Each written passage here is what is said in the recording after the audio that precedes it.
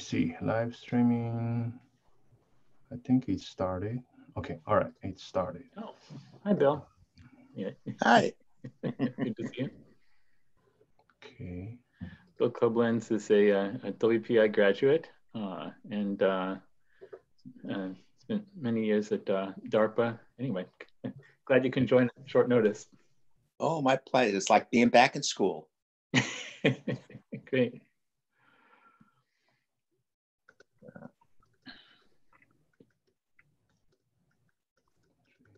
Here. Okay. It all. Okay, so. Okay, I guess we can get it started. So hi everyone. So today we will have our regular seminar. So before we start, I want to share with you of my screen about the schedule, right? The schedule of the remaining talks in this term. So let me do that. Share screen. Okay. So I hope everyone can see the screen. So basically, today we have Professor Paul to give us a talk. And in next week, we have Professor Tanner give us his second talk. I really appreciate the help from him. And the week after that, it will be the students from CRQ to give us the talks. So we haven't fixed how many students actually will give a talk. So hopefully 2 or 3 students will do that. And the arrangement so far is that will pretty much the last seminar we will have. The reason for that is May 13th is the last day of the D term. So probably a lot of students working on their final exam don't have time to work on that. So temporarily, possibly we will cancel this last seminar. So yeah, so the seminar on May 6th probably will be the last seminar we will have. If there's any change update, I will let you know. Okay. Okay, so I guess we can get it started. So today it is our great pleasure again. Thanks for the help from Professor Paul that he's giving 2 courses in this term, but he still squeezed his time out to give us the seminar. So the topic will be about the efficient zero emissions production of solar silicon and magnesium. Okay, so Professor Powell, it's all yours. Great, thank you. If you could just enable me to share my screen. Oh yeah, so yeah, so many things I forgot. Okay, yeah, go ahead. Great. Okay. Share and, whoops, darn it. Does this work? Yes. Okay. Terrific. Well, thank you, you for the invitation. It's good to be here. And we'll say that he mentioned that although I'm teaching 2 classes, I'm taking the time to do this.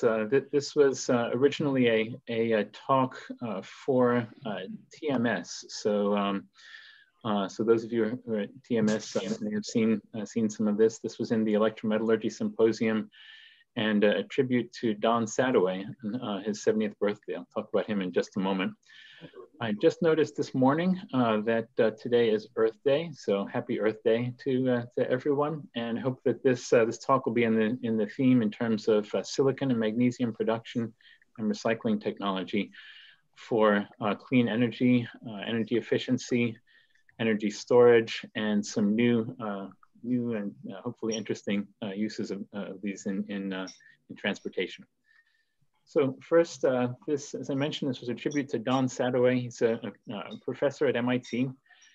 mentor over many years, and he really influenced me in a lot of different ways. Not the least of which is that when I was in graduate school in the 1990s, he was doing a lot of work on the Hall-Héroult cell for aluminum production.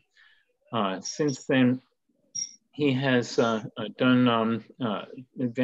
basically taken that process and used it as a new method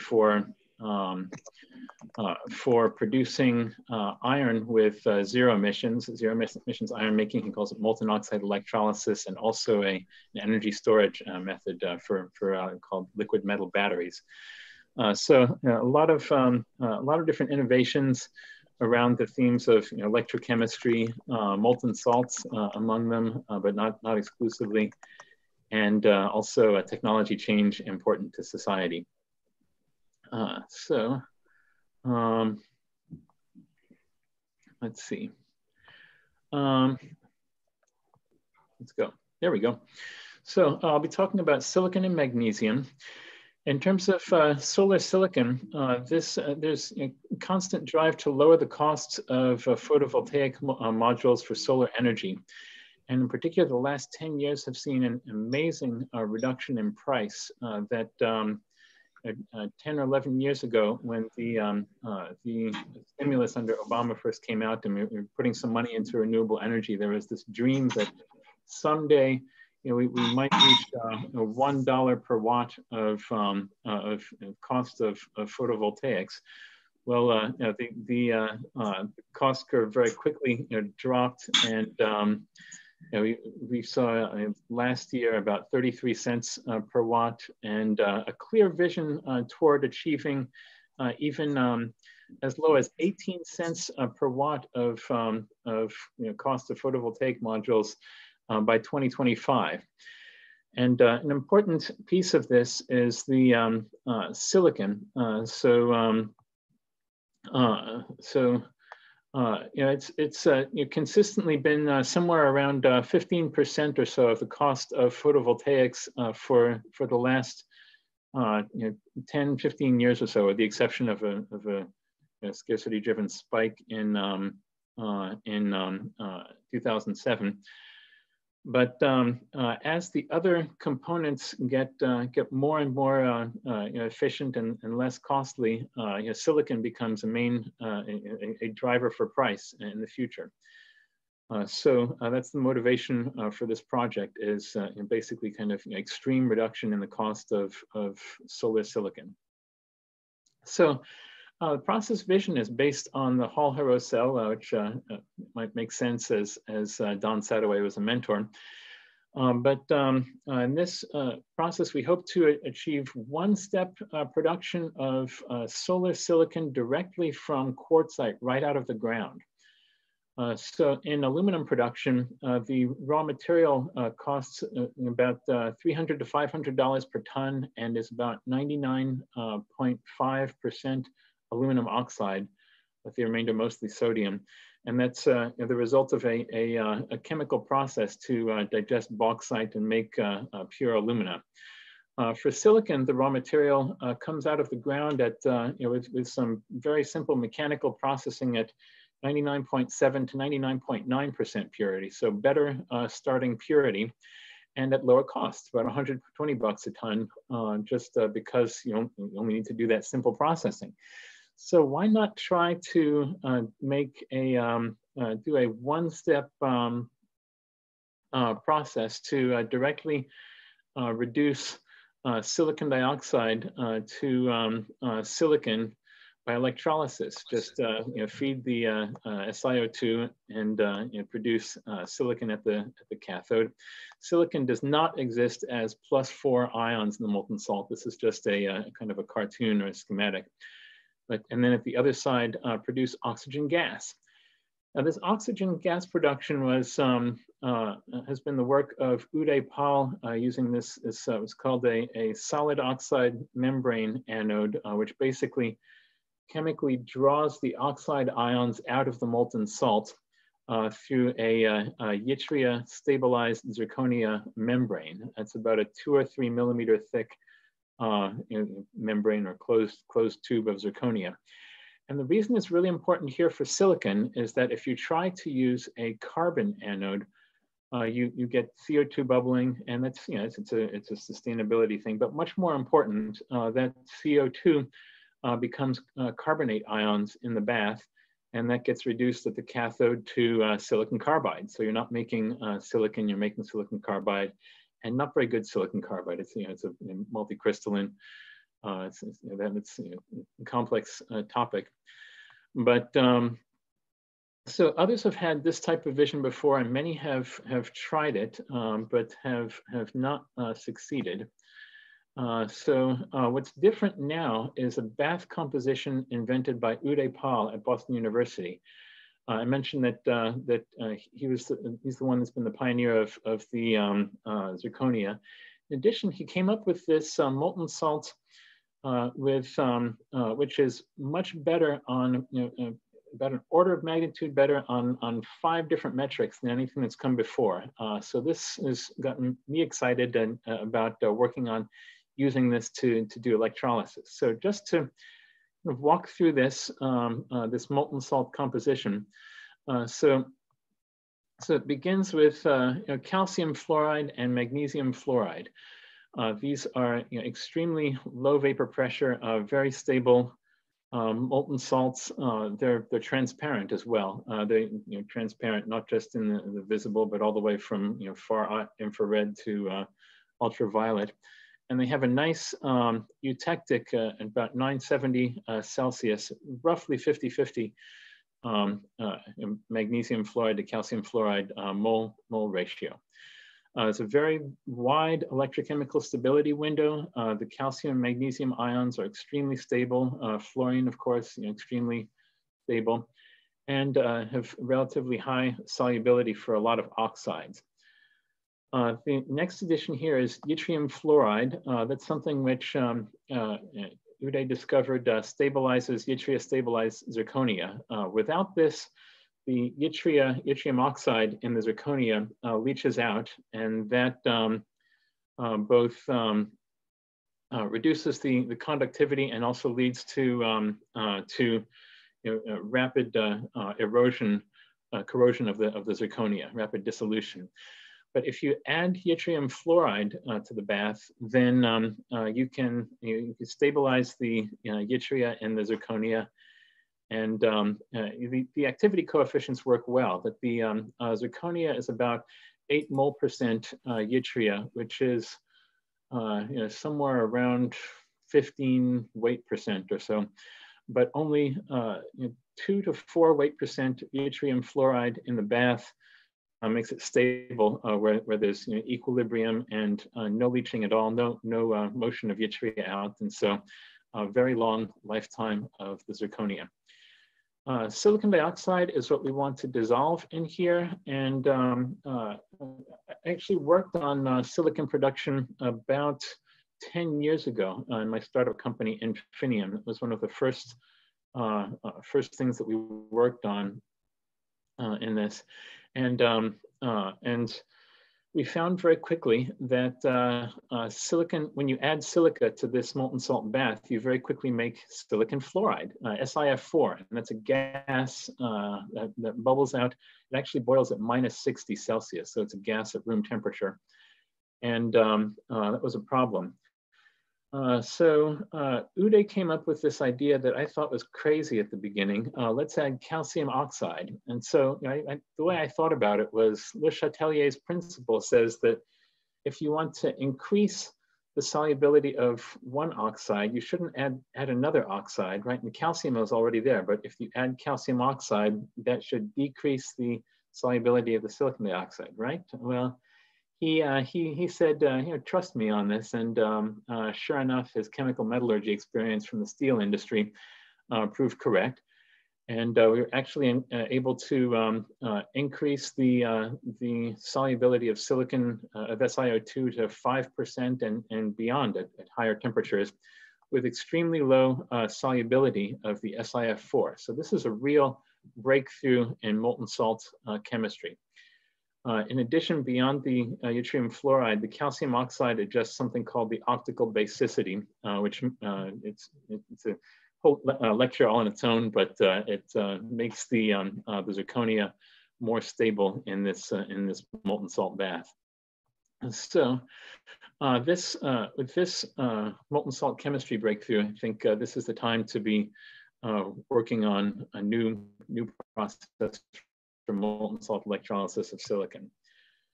So the process vision is based on using either slab cathodes of silicon or cylindrical cathodes. This shows slab cathodes. This is some CAD work by an undergraduate MQP team from chemical engineering. It's Sarat Bouassai and Alex McMahon, EJ Wu. They also did some modeling work. And so I should say also, these first slides are adapted from a talk at TMS by Aditya Mudgal, who is a PhD student working on this project in my group. So the idea is we put in multiple of these zirconia tube anodes here, and in between them slabs of silicon. So an actual cell might look more like something like on the left.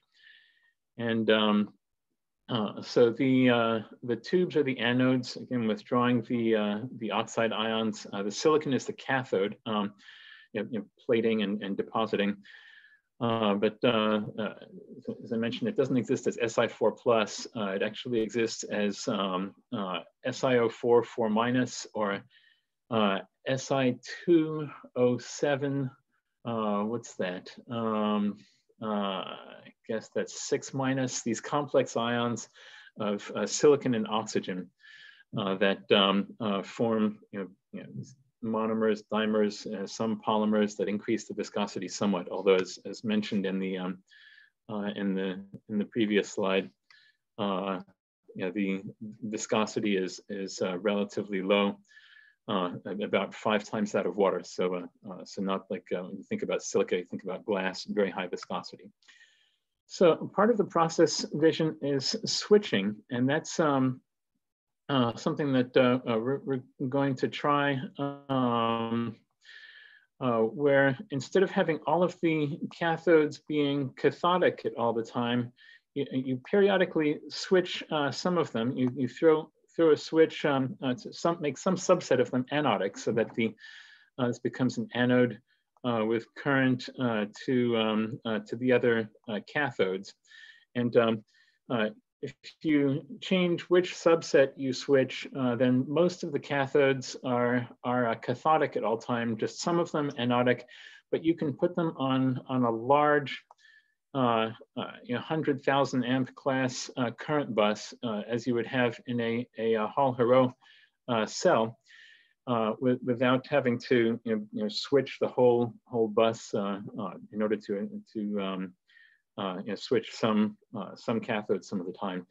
And this practice is borrowed from copper electrorefining, which does this in aqueous solutions in order to produce a large ingot of copper without dendrites. So the principle is basically, as you plate, you start to grow some roughness, and before that roughness grows into dendrites, you reverse the current, make it anodic, and that quickly dissolves the roughness. And then you grow some more and dissolve, grow some more and dissolve. And in the copper industry, they basically have a ratio of 30:1 forward to backward in time. So you run 30 times forward and then 1 time backward. And so you get about 94% net forward current, with 3% back, and then another 3% to reverse, to undo the reversal that you just did. Now in molten salt, this really hasn't been done before for solid plating. And I think part of the reason is that these are very high current cells, but another part is that unlike an aqueous solution where you have a few ions surrounded by water molecules, in a molten salt, everything is an ion. So you have a much higher charge carrier density, and therefore you have much higher current density. on the order of 30 times higher current density for aluminum production versus copper electrorefining. And for that reason, you're going to have to switch faster in order to avoid roughness. So looking at with modern solid state switches, what are the economics of kilohertz switching? And using that as an enabling technology, those switches have come down in cost quite a lot in the last 10 years for things like electric cars and grid, smart grid switching, et cetera. So we've put together an experimental apparatus. This is Aditya's apparatus again, and we're getting ready to do experiments. And then, of course, the lab had to shut down. So that's a work in progress. Nonetheless, the MQP team has done some preliminary calculations of current density, which is useful for us in terms of looking at the design of the cathodes and what's the minimum size cathodes that we need, et cetera. And I'll talk briefly about an impurity content model. This uses the Butler-Volmer equation to look at the relative plating densities of silicon and different impurities. So this table here shows silicon and a bunch of different impurities, some of which are present in silica, and others of which just kind of threw into the model to see what is their effect, just at 0.01%. And so we look at what is the free energy of reduction, or free energy of formation of the oxide, if you will, per mole of oxygen to look at which ones come out first in a given plating operation. And so you can see that the lower ones, copper, of course, comes out first. There's phosphorus, iron, et cetera. But then we reorder this in terms of delta G per mole of the metal. Oh well. And then we get the equilibrium, the voltage. So this is a relatively simple model based on lack of data. We assume equal exchange current density. The electrochemists will know this, so I won't get into it in detail. Compute the plating ratio, and then incrementally just remove that material from the bath, step forward in time, and just do this as a pure plating model without mass transfer, or ignoring also the relative solubilities in silicon and solution thermodynamics, et cetera. So silicon has very low solubilities of most of these, with the exceptions of boron and phosphorus. So that alone will reject a lot of them. But just to kind of see what happens, we'll look at this model. So here are the results at 2 different temperatures and 2 different voltages. And you can see that the first species to plate out is phosphorus. That's this pink one. And then the next one is tin, nickel, followed by iron, zinc, chromium, et cetera. Nickel I mentioned. And these all plate out preferentially before silicon, and as there's depleted, silicon rises toward close to 100% of the deposit as the others fall, as they are removed from the molten salts. Boron is very close to silicon in its reduction potential, and so if there's boron in the raw material, it will probably also be there in the product. And then as you get to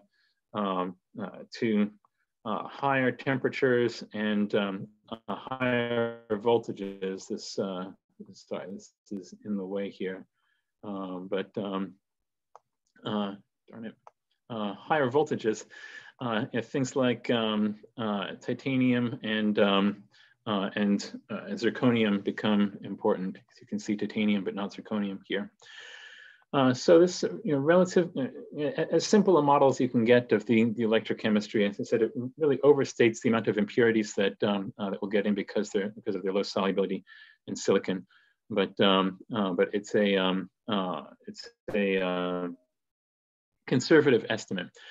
So what this also says is that you can start off the process by plating onto a different cathode, like let's say onto a steel cathode, which is not selective the way silicon is, and just get rid of a lot of these impurities at the front end at the cost of only, again, neglecting mass transfer, only 1% of the raw material lost. So it's a very, very small yield loss for a very big gain in purity, potentially, even less at lower temperature and lower voltage. I should say that this voltage is the overpotential right at the cathode electrolyte interface. You'll have to apply a much larger voltage to the cell to overcome the resistance of the molten salt and the zirconia, which has a very low conductivity.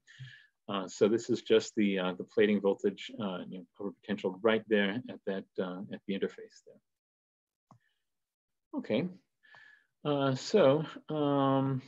next steps to continue the model development, more transport modeling, reopen the lab and do some baseline experiments, add stirring.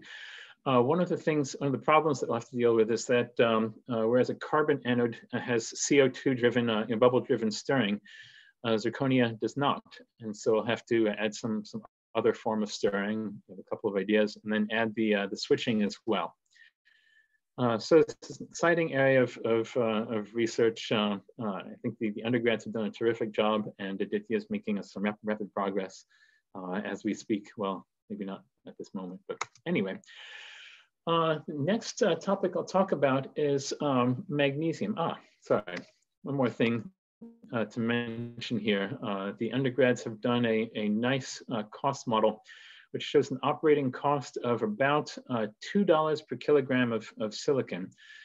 So that's about 80% lower than today's price of pure silicon for photovoltaics, and comparable to the cost of doing this in a giant carbothermic reduction furnace, which produces the world's silicon today.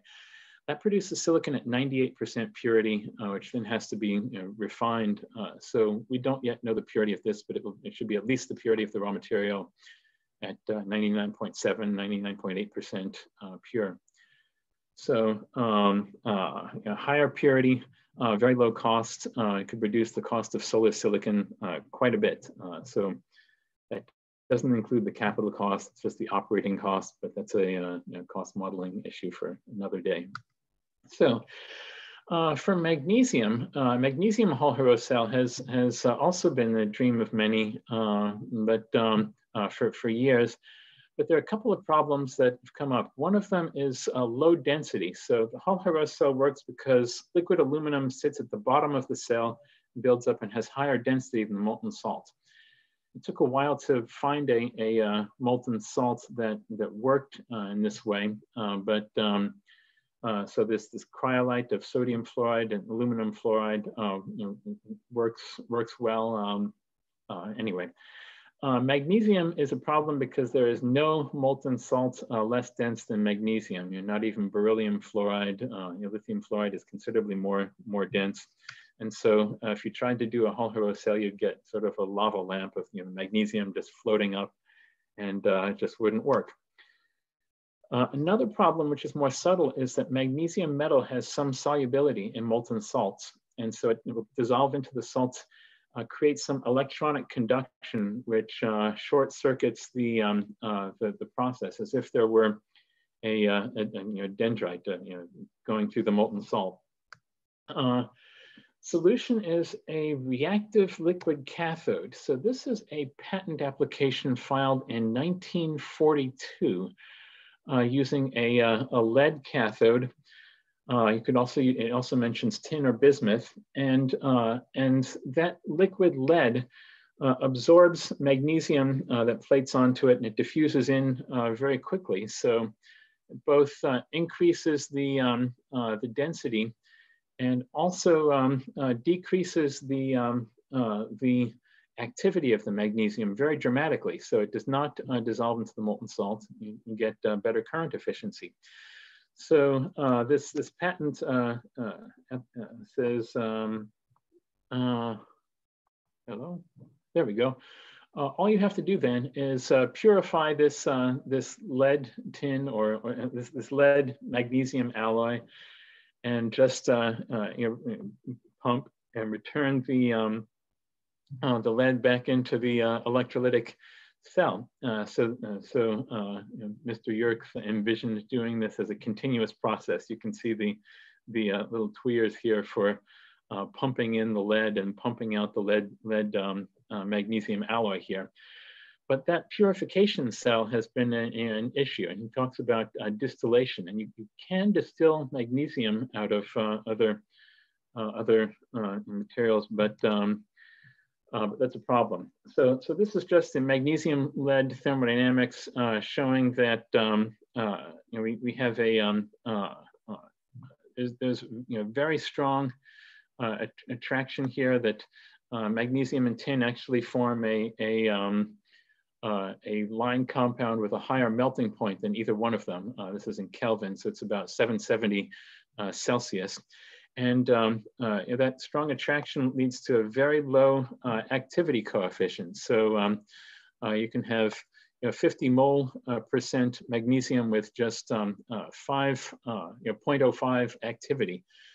So this, as mentioned, it absorbs the magnesium and basically binds to it very tightly with very low activity, so it will not go into the molten salt as a metal and lead to conduction. But as mentioned, that distillation step can work, but it's very expensive and very energy intensive. The enthalpy of vaporization of magnesium is about 1.5 kilowatt hours per kilogram, but distillation uses about 6 to 10 kilowatt hours per kilogram. It's very, very energy intensive, and it's expensive also because when you make your magnesium, magnesium has a very high vapor pressure at its melting point. It's second maybe only to chromium. There's one other like thulium or something like that. But so it's very hard to get magnesium as a liquid in a distillation process. So you get magnesium solid, and when it condenses as a crown, which is very porous. If you try to open it at high temperature, you get a magnesium air explosion. Just bad news.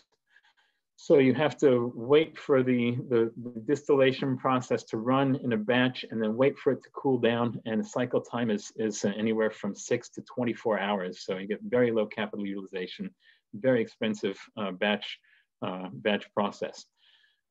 So what to do about that? Well, vapor compression distillation is one idea. It can be used, and the idea behind vapor compression distillation is that you take the enthalpy of condensation and use that to provide the enthalpy to the evaporator, and evaporate your material using that energy. So this is great, and it sounds like a perpetual motion machine. But it's not. The energy is provided by compression, as the name implies, that you compress the vapor so that the pressure in the condenser is higher than that in the evaporator. Therefore, the boiling point in the condenser is higher than the boiling point in the evaporator. And the hotter condenser can transfer heat to the cooler evaporator without violating laws of thermodynamics. So this is a really nice process. The chemical engineers have optimized it so that you can do water vapor compression distillation using an amount of energy equivalent to only 2% of the enthalpy of vaporization. So this is a very, very efficient distillation process. So at a startup Infinium, we actually achieved vapor compression distillation of magnesium metal. This is a technically difficult feat. We had an ARPA-E award. We ran for just over 1 kilogram per hour for 5 hours. So at a decent sized lab scale, the steady state energy just below 2 kilowatt hours per kilogram. So this is close to the vaporization enthalpy of magnesium. It's a pretty neat process. Had to some complex thermal models that we validated. Some really nice work by someone named David Dussault, who gave the mechanical engineering seminar about a month and a half ago. No, 2 months ago, 2.5. Anyway, sometime earlier this year, he gave the mechanical engineering department seminar talking about various phase change processes and their applications. So at Infinium, we used David's models to design a compact, continuous vapor compression distiller for magnesium, making about on the order of 500 tons per year. And based on our validated thermal models, this should achieve an energy use of 0.6 kilowatt hours per kilogram, so 60% lower than the vaporization enthalpy of magnesium. This can be used either for recycling or for primary production of magnesium. And recycling is straightforward, and primary production basically builds on that patent that I just mentioned, to take something like a Hall-Héroult pot line of magnesium with fluoride bath, magnesium oxide, ideally with these inert anodes, these solid oxide membrane anodes using zirconia, and starting with a something like a 90-10 weight percent alloy. You run the electrolysis, add magnesium until the magnesium gets up to the same amount as the tin 50-50 alloy, which is by weight, which is 83 mole percent magnesium. Then do vapor compression distillation to take out the magnesium, get back to 90-10 ratio. And in terms of the economics of this Hall-Héroult system, magnesium has lower enthalpy of formation of the oxides. So you should be able to run comparable voltage. But more importantly, the rate is 50% higher by mole for magnesium, because you only have to transfer 2 electrons for mag instead of 3. And by mass, it's about 33% higher than aluminum. So you can have a production cell, which is, you can take an aluminum pot line, aluminum plant, and just substitute this different raw material and get 1/3 more magnesium, which is more valuable. And so this raises, could we get this could we make magnesium for less than the cost of aluminum? So this is a potential project. It costs less and the part weight is lower. So the cost of a given part of magnesium metal would be lighter. You can get better strength to weight ratio in parts as well. So this is pretty exciting if we can scale up this vapor compression distillation of magnesium. So what are some applications? I mentioned energy efficiency. Ford and Magna collaborated on a vehicle design given what we think will be available in 2025. This was final vehicle out of in order to minimize the weight of the whole vehicle. So looking at, I think my internet connection is stable, so I'm going to see if I can switch to audio. Darn it, I don't see an easy way to do that here. Okay, anyway, let me just open the chat so that I can, so let me know if, darn it, where's the chat? Come on, chat. Oh, well, anyway, so yeah, so this exercise, they came up with a vehicle that was pretty magnesium intensive with magnesium sheet exterior, magnesium seat frames, almost all magnesium closures. Those are the doors and the hatches, etc. So you can see these doors are mostly magnesium, and also cast magnesium subframe components, and are able to achieve a 50% weight reduction versus their steel baseline.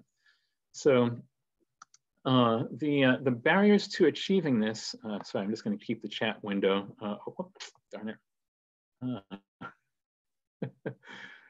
Okay, yeah, I'm going to keep the chat window open though. Let me know if you have trouble hearing me.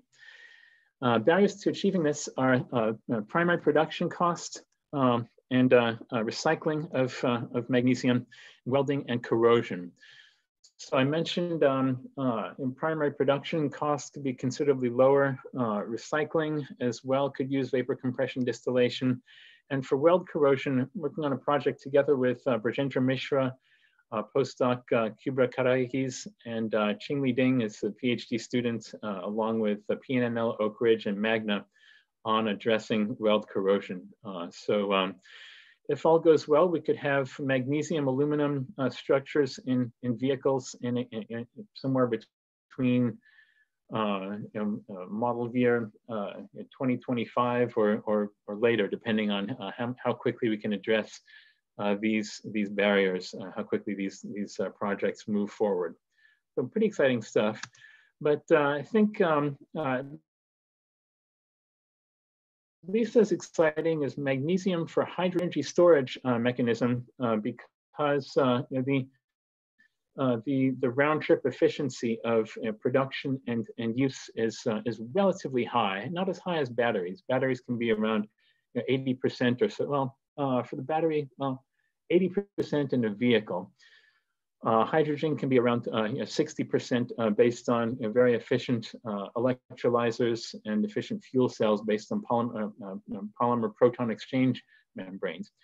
So, so this is a neat use for energy storage, and people were talking about using them for vehicles because hydrogen is lightweight, but then hydrogen storage isn't lightweight. Nonetheless, you can get low-cost energy storage by making a slurry of magnesium powder in mineral oil. This is the work of a Massachusetts company called Safe Hydrogen. They're based in Fall River.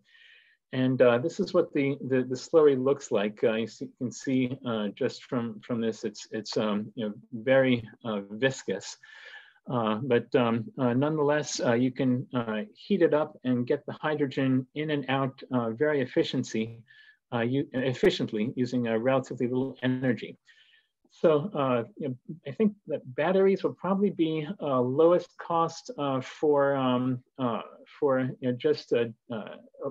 vehicles and up to heavy trucks even. You can look at the Tesla truck.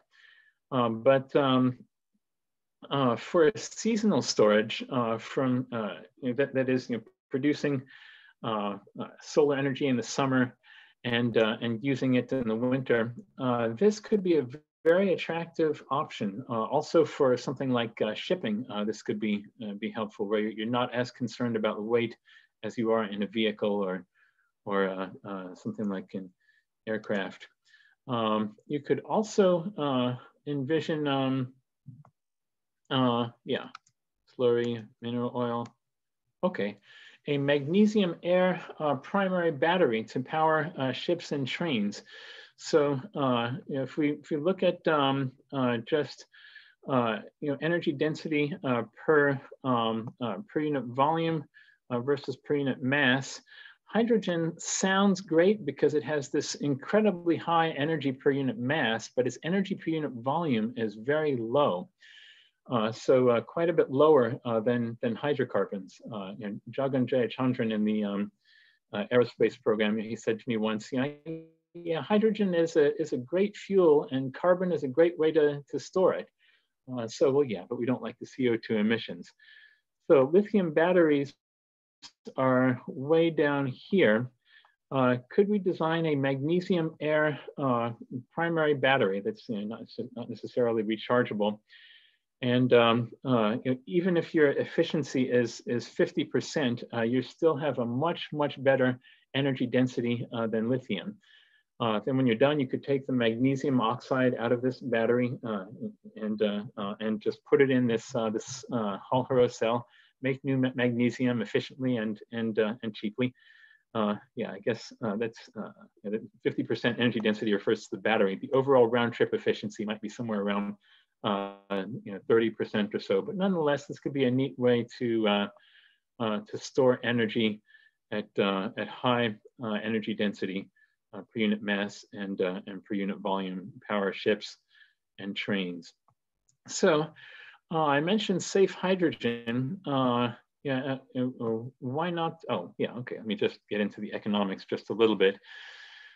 So today, renewable energy is cheaper than the price of coal-fired electricity, which is an amazing thing to say. As I said, about 10, 11, 12 years ago, this was a faraway dream that someday this might be the case in 20 or 30 or 40 years, and here we are today.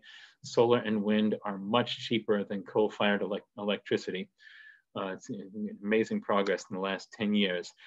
But in order to make this kind of battery economical, we have to go much further. That is, the renewable energy to produce the magnesium plus the cost of converting that energy to magnesium must be less than the cost of the really cheap bunker oil that they use, which is basically what's left over in a refinery after you've taken out all the good stuff. It has lots of sulfur, all kinds of other impurities.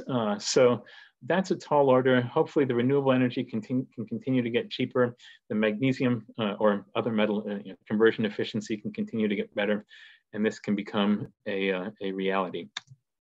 So if battery is good, then why not take safe hydrogen's slurry and just burn the whole thing in an aerospace fuel. So this is a magnesium hydrocarbon slurry that is pumpable, stable in air.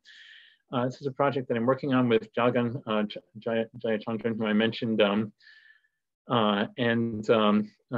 This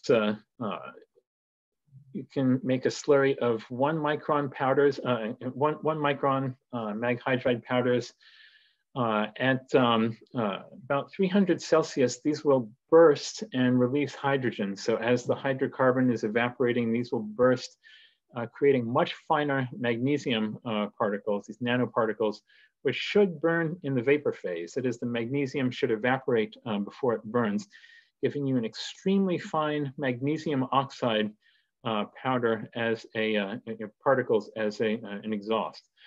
So if you have a slurry with something like jet fuel, you'll get the CO2 and water from the hydrocarbon combustion, but also this magnesium oxide and additional water from the magnesium hydride that was released early on. So, those will come out of the engine, and then after exiting, that magnesium oxide should react with CO2 from the engine or from the atmosphere to make magnesium carbonate, which then falls to the ground as magnesium carbonate rain. So you solve you should end up with a net 0 or potentially net negative greenhouse gases, but we don't know the impact of this magnesium carbonate rain on watersheds. So we do know that magnesium is very non-toxic. We drink magnesium hydroxide for upset stomach, and you can get magnesium oxide dust into your lungs. It dissolves and it's a bodily nutrient. But what will be the effect of this on watersheds, or in particular, highly concentrated areas like around airports, et cetera? So there are lots and lots of questions to ask here. But that said, one question that's been answered by the calculations of an undergrad named Yijie Wu working on this is that if you look at the aircraft range using the range equation, it takes more mass of this slurry than of traditional hydrocarbon fuel to get to a certain range, but less volume. So the same fuel tank can get to if this is our our hydrocarbon baseline, the same volume of liquid hydrogen gets nowhere near as far because of its low volumetric energy density. You could try a fuel cell, but fuel cells weigh 10 times as much as jet engines per unit thrust, and that would get you maybe up to here or so. This magnesium hydride slurry does slightly better than in between 5 and 10% better in terms of the range than your hydrocarbon fuel. So that's one thing that's less not going to be a problem here. You get the same kind of high range. So now we've got some on order. We're going to burn it and study the reaction kinetics. So yeah, as I mentioned, potential showstoppers. We've looked at the range. Next is the combustion thermodynamics, kinetics. We're blasting magnesium oxide particles into the jet engine turbine, and although they're small particles, we'll see what happens. The cold spray people may have something to say about what happens when you blast a fine powder onto a substrate, right? What are the atmospheric reaction kinetics? Will there be, will these fine particles reflect visible solar energy back out? That would be great. Or will they reflect infrared energy back down to the ground, which would be bad. Will they nucleate raindrops and change the water balance in the atmosphere?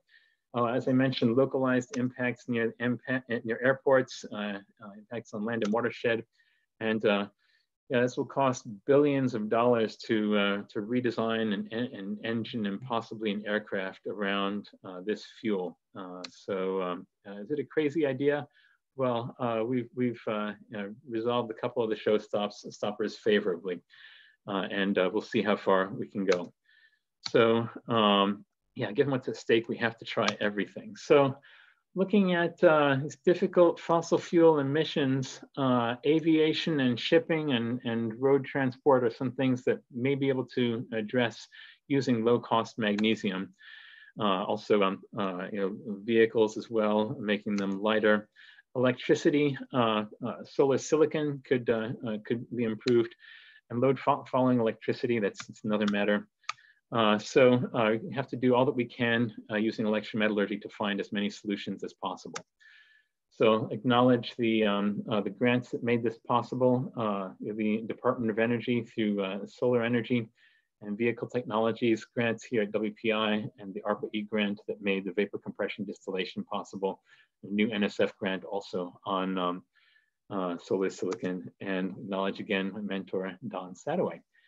So thanks very much. I don't know if you have any time for questions. Students don't have to walk to their next class, but I'll let you decide that in terms of what's next, Professor Zhang. Oh, I'll mention also Professor Zhang is a collaborator. Thank you very much. Yeah, so of course, yeah, there will maybe some students need to attend the other courses, but everything is online. So probably most students, if they're interested, can still stay. So right now, I essentially muted everyone. So for the students, if you have questions, you can raise your hand in Zoom, and then I can unmute you. Any questions to Professor Powell? Okay, so before students actually raise their hands, I actually work on magnesium alloy a lot. So my PhD thesis is about magnesium, and I'm very interested in this magnesium work. My PhD thesis is about use this like in the engine block, and that will face a very high temperature. So people worry about the creep. Yeah, so that is more or less very close related to your talk, like we want to use more and more magnesium in automobile. Yeah, absolutely. So this is very interesting. So hopefully we can also very relevant. Yeah, we can write some proposal together, because I have a collaborator also working on like the compatibility of magnesium and aluminum in automobile, like how to weld them together. Yeah. And we'll have to study the thermodynamics of the molten salt oxide mixture as well, and that's another specialty of yours. So of course. Yeah. Of course. Yeah. Very, very nice talk. Very nice talk. Okay. Any questions from students? Please raise your hand. All right.